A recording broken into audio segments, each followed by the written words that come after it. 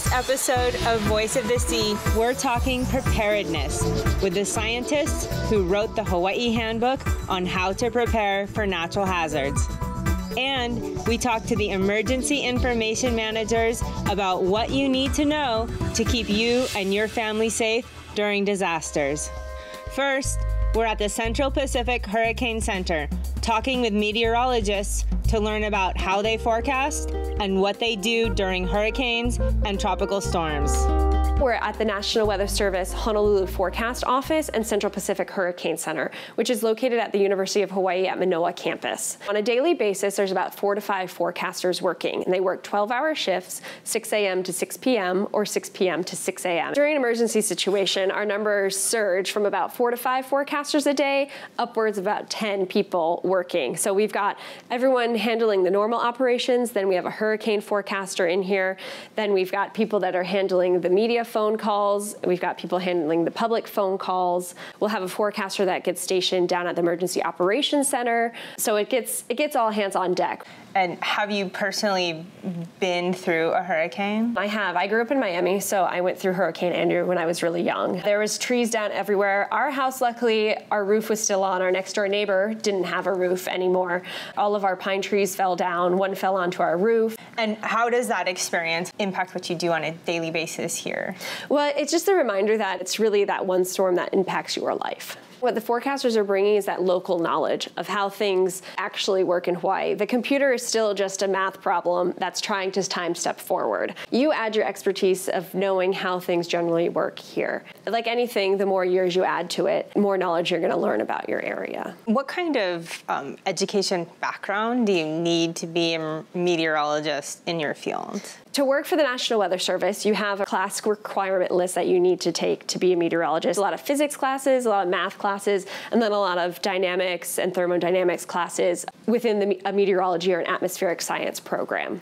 What I want to share is that you should be prepared and you should listen to all of the advice that you can find, the good advice you can find, the right advice you can find. So that means coming from the forecast offices and coming from your emergency managers. So the information the emergency manager puts out on evacuations, that type of thing, that's what you should listen to. Next, John Bravender shows us how he monitors weather and predicts storms. The display system we have here are called AWIPS, Advanced Weather Information Processing System. We love our acronyms. Pulls in every bit of weather data that we can find. We can look at computer model data. So we have satellite, radar, observations, whether from airports on land or ships at sea or aircraft flying through as well. We get that all in here. Geostationary satellites that you might see on TV news, also polar orbiting satellites in low orbit that can pick up more finer scale details, as well as weather balloons that we launch from. We do twice a day weather balloons from Lihue and Hilo, as well as across the world at the same time. And that gives an idea of what's happening in the atmosphere right now, and then we can look at what the computer simulations do, taking that forward in time. That helps us choose which future solution we think is most likely. Even verification, how those models have been performing in the past, we can look that up. Normally we would see tropical cyclones tracking south of the state, moving east to west south of the islands. And then occasionally one might recurve, like Iniki did in 1992. With warmer ocean water, one thing that we started to see over the past few decades is those tracks shift poleward. Meaning in the northern hemisphere, they're shifting northward, putting Hawaii at greater risk of one of those east-west moving hurricanes impacting us.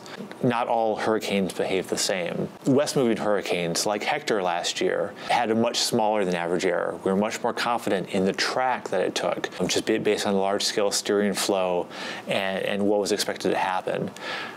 Confidence is much less when you have a recurving hurricane, like with Lane and like with Iniki, at what point it makes that turn, because it's interacting with large-scale weather systems, ridge, trough, aloft, and when it makes that turn is highly uncertain, and that's one thing that we struggle with, computer models struggle with, and that's the point where you really have to pay attention, be prepared just in case. Based on the official forecast, we run a Monte Carlo simulation with 1,000 different realizations, trying to take into account sources of error. Maybe the hurricane's bigger than forecast or smaller, stronger, weaker, faster, slower, things like that could change with the forecast, and try to capture that in a quantitative sense. So within those 1,000 realizations, if you take a point and say 400 of those 1,000 realizations have tropical storm force winds at this point, then you have a 40% chance of tropical storm force winds. And that's how those wind speed probabilities are derived. And it's also how the time of arrival graphics that we have are also derived from these simulations. What do you do? How do you prepare yourself and your family? Knowing that during a hurricane threat like this, I'm going to be here, I'm going to be very busy, it is imperative that I have an emergency plan ahead of time. So we're not running out to the store last minute. We have food, we have water, so we don't have to worry about that and keep focused on the job here. I'm in a little interesting situation because I live on a sailboat. Our hurricane preparedness plan is to go and stay at my wife's office. We've lived on our boat for 13 years since we moved here. And last year during Hurricane Lane was the first time we really enacted the full plan. I left for work one morning and I kind of turned around like, I might not see this again. And thankfully Lane stalled and fell apart. But it's important that you have that plan ahead of time so you're not trying to make those sorts of decisions in the heat and in the stress of the moment.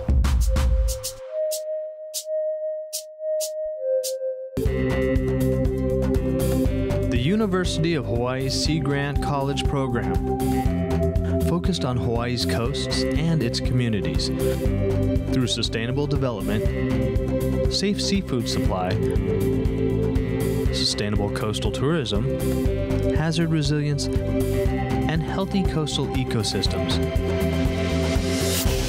Hawaii's Sea Grant.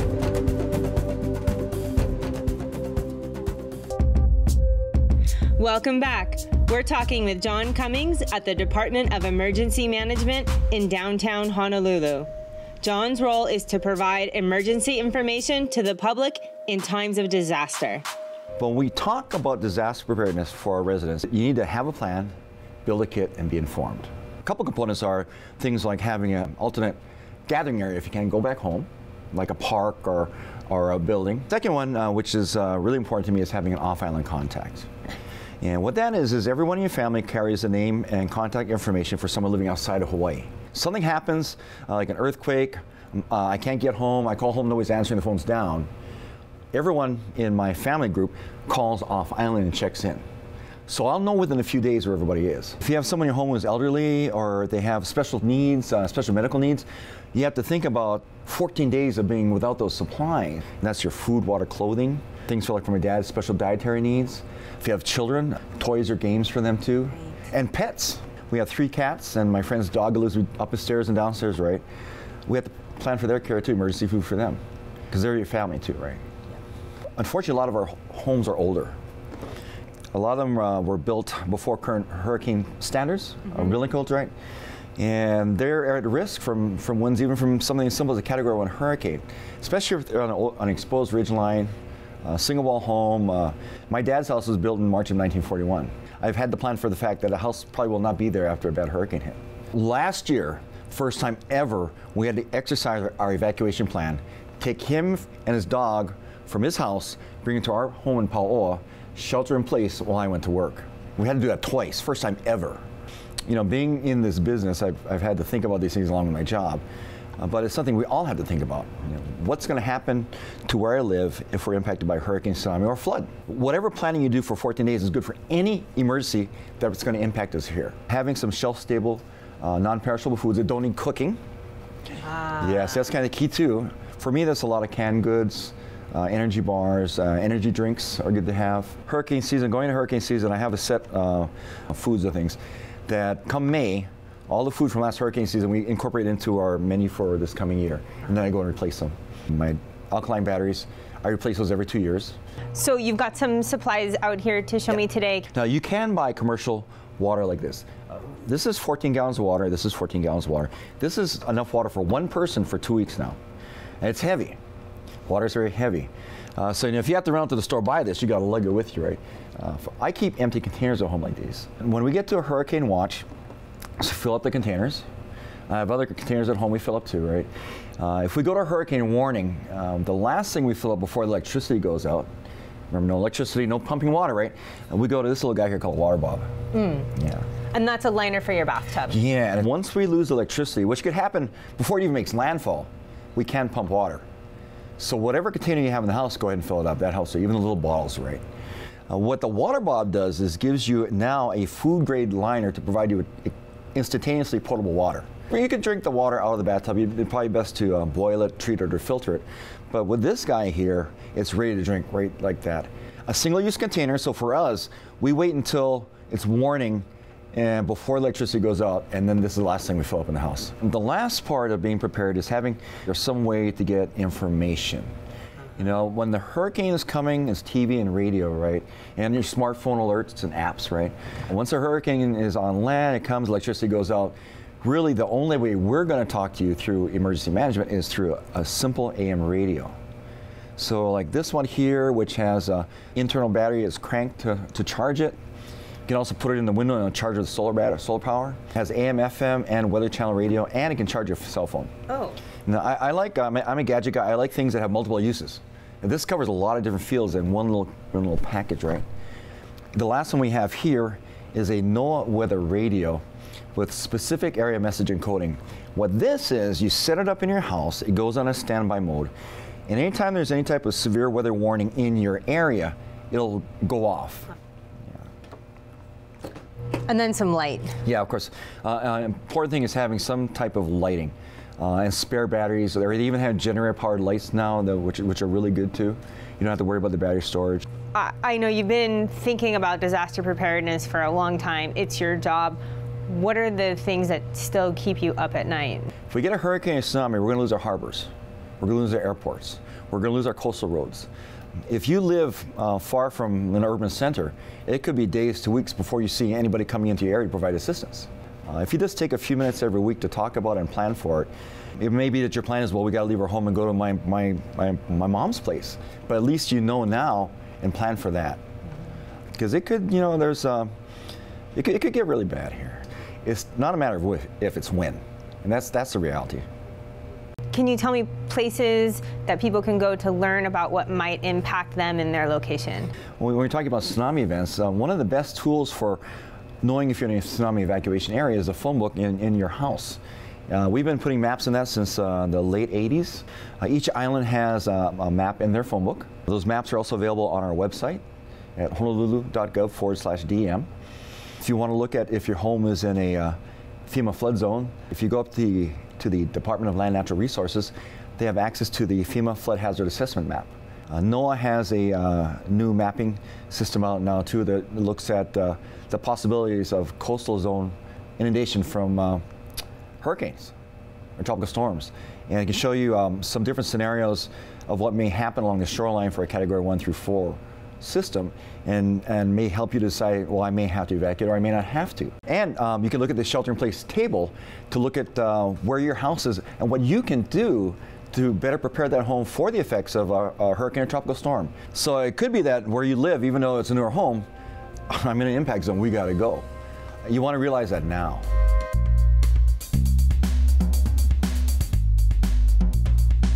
We're looking for a few heroes, mentors, trailblazers, innovators, a passion to change lives, spark curiosity, open hearts, and awaken minds. Help students answer the question, who am I? This could be your calling, but this is no job. It's the journey of a lifetime. Be a hero. Be a teacher.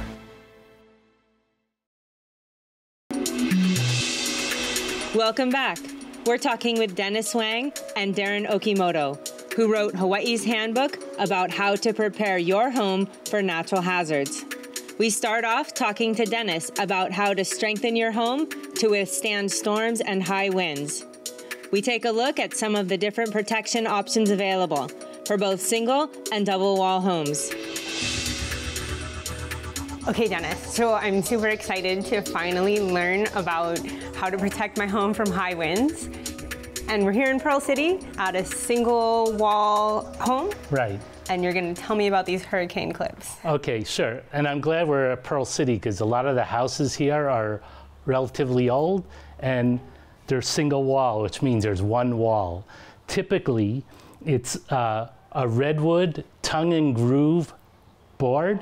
So if you look at the wall here, there's a little slot sticking out, that's your tongue, and on the other side, there's a slot there, that's your groove, and they fit in, they're like 7-inch panels. That's your typical single wall house, and it's common throughout the entire state. One of the first things you recommend for the older houses, and that's houses built before 1988 on Oahu, and the date will vary for each county. It's in the book. The very first thing we recommend is hurricane clips. Here's a H3 hurricane clip. These are probably around 70 or 80 cents at your hardware store. It's a simple installation. It's very important. If you don't have this and there's a tropical storm wind or even a category 1 or 2, it'll lift your roof off, okay? So it's very important to fortify this roof-to-wall connection. In the homeowner's handbook, there's a step-by-step guide on how to do it. I would say for this house, it took 2 Saturdays or 2 or 3 Saturdays to do. And the benefit is the house is stronger and we got discounts on hurricane insurance related to that. We're here at a double wall home. Right. So I wanted to show what a double wall house is, and I want to explain it from this model, which I call the mini house, and this house, okay? So here's the mini house, here's a simulated roof truss, and then on the roof truss sits on a double top plate. There's essentially 2 2x4s. Then there's the studs that go from the roof to the bottom of the house, and there's a sill plate. Okay, so this is your typical double wall house. What we want to do is to actually do a continuous load path connection, tying the roof to the wall and the wall all the way to the foundation. And in the new homeowner's handbook and in our website, there's a demonstration project using structural screws to complete the load path. So here you see, here's the siding, okay, and you drilled a structural screw right through the siding. Everywhere you see the rafter coming out and 1.5 inch below, that's your connection for the first part, the double top plate to the truss. Gotcha. And then we're gonna make another connection for the stud to the base plate. But we plan to add maybe 100 to 200 structural screws into this house. It's gonna make it a lot stronger. Having the load path is one of the key things in survivability of a house, okay? We went to Rockport after Hurricane Harvey, Category 4 hurricane, with the FEMA Building Science Branch for a week. And we looked at houses, and on the same block, there were houses that were totally destroyed and some that had no damage at all. And the key things, they had a load path, a strong load path, and window protection and a strong envelope around their house. I see. So that's what we're trying to do in the handbook, showing people how to relatively simply add a load path and also to protect their windows and protect the envelope of their house. There's 12 different ways to protect your windows in the handbook. One of the cheapest ways is plywood, but it's heavy. There's this new material called polycarbonate, and they just started bringing it in Hawaii, just as strong as plywood, lightweight. For large or unusually shaped windows, there's hurricane fabric.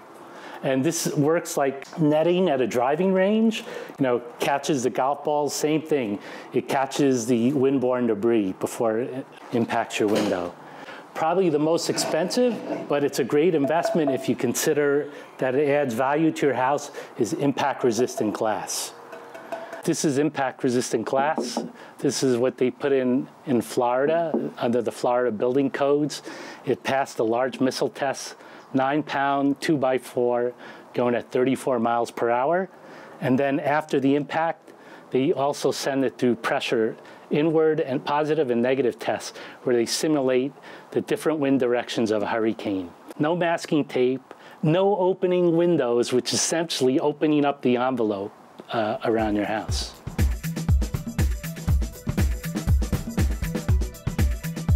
Next, we meet up with Darren Okimoto and his wife Duffy to take a look at how they protect their windows and doors. This house was built in 2007, and it was exactly at the same time that Dennis and I were doing the first version of the Homeowner's Handbook. And so by doing the Homeowner's Handbook, that really gave me the opportunity then to really think about, you know, what types of hurricane hazard preparedness that I could actually install in my house. So with our house, basically what we have is we have 26 windows total, 13 on the upstairs and then 13 on the downstairs. And then my wife and I and my mother live downstairs. So we're responsible for installing the windows on the downstairs, and we leave the upstairs to my sister and her husband. We wanted to use something that was light and actually strong and easy to actually go ahead and install. And so we ended up using what are called these aluminum storm panels, which are actually 14 inches in width. And as you can see, they're very light as well. On.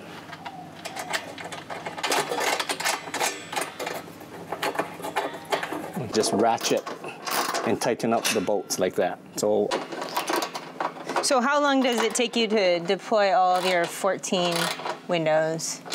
With Duffy and my mother helping, it takes us about 2 hours to deploy all of the windows downstairs. And how many times do you think you've deployed them since you've lived here? Last year, right, when we had a very active hurricane storm season, we actually ended up deploying them 3 times. In total, everything cost $27,000 to protect the entire house, all of the windows and the doors. So a significant investment. It was a significant investment, but definitely worth it.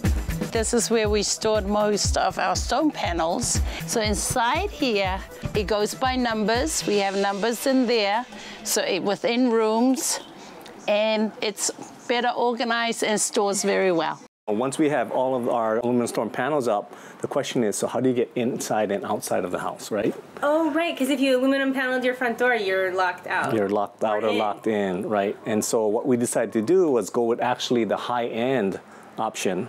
Press the button, and the shutter is deployed. Well, this one actually has a manual winch as well on the inside. If the power does go out, we're able to actually raise and lower this manually. And so what we have here is I've already went ahead and installed a hurricane garage door brace, and it's actually this whole strip of aluminum from the base of the floor where it's screwed in all the way to the top of the garage door. So this is installed, and as you can see, it's bolted, actually, bolted to the garage door. What would happen if we didn't secure the garage door in a hurricane? So the garage door would basically blow out, and just like when a window blows out, there'll be more pressure that's inside of the house and put more pressure on the house itself that could actually, affect the roof. Hurricane season in the Central Pacific runs from June 1st to November 30th. But storms, high winds, flooding, and tsunamis can happen at any time. The new 4th edition of the Sea Grant Homeowner's Handbook to help you prepare for natural hazards is now online. Check it out and then build a kit, make a plan, and stay informed. Watch episodes online at voiceofthesea.org and follow us on social media at Voice of the Sea TV. Mahalo for watching Voice of the Sea.